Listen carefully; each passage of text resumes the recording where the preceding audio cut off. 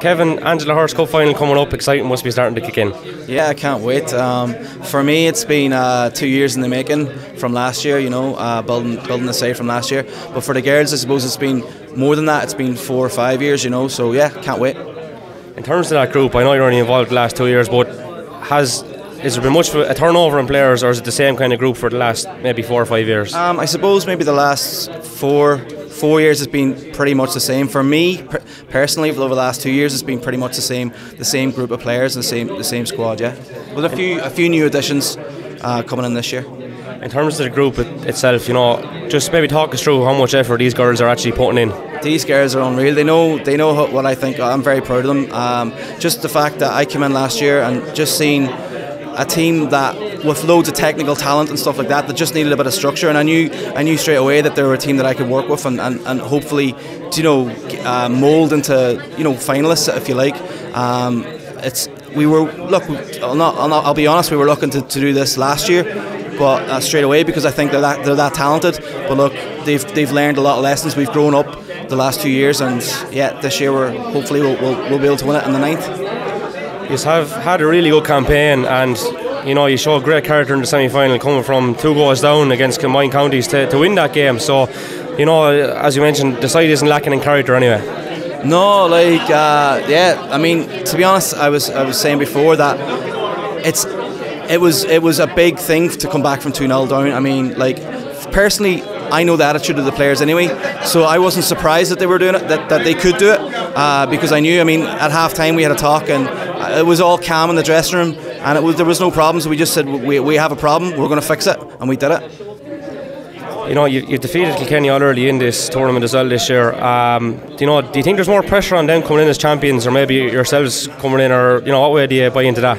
Yeah, no, that's a good question. In fairness, it's been tough over the last few years because we found it tough to beat Kilkenny, but we got our monkey off. We got the monkey off our back this year already during the group stages, so that gives us confidence. But at the same time, I mean, we're in uncharted territory here with regards to this final, whereas Kilkenny have been there 3 years, 2 years, and they've won it 2 years in a row. So yeah, I mean, as a neutral, it'd be hard to call who the winner would be, but yeah, so I can't see. I wouldn't say there's a favourite either side. The fact that it is in Carlow in the IT, do you think that'll play an advantage?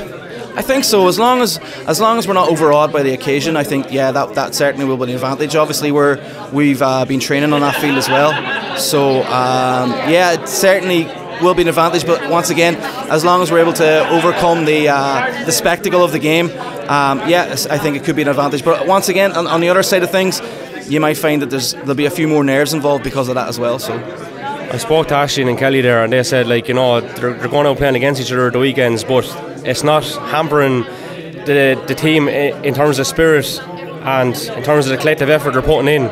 That's fantastic, because it can be troublesome when there is kind of club fixtures in the way, but the fact that these girls can come together and leave everything that happened at the weekend and then produce it together, that's a serious asset to have on the side as well. Well, there's no doubt. I've seen them play against each other as well, and they're fiery affairs, so you're right in a way that it's a tribute to them that they're able to leave those rivalries aside. And then, for me, there's a fantastic atmosphere. There always has been, and it's not just where they don't just mingle with their own players. They mingle with each other. Do you know what I mean? It's not like there's cliques within the group. They're all mingling together. So there's always a great atmosphere in the changing room.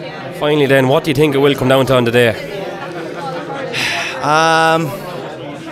I'm not sure. I think it's going to be a close one to call, to be honest. I think our girls have the talent to win it, and just purely through technical ability, I think we should be able to take it on the day. Best of luck, and thanks for speaking to KCLR. All right, thank you very much. Cheers.